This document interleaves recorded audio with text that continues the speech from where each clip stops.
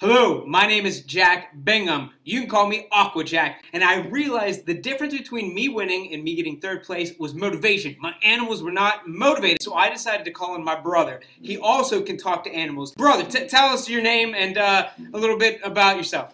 My name's Grip the Stonehammer. And just like the Doolittles, we're like a family line. And what I do is I motivate them. Desert animals, you better watch out. Birds, they don't stand a chance because they got hollow bones. I eat birds for breakfast.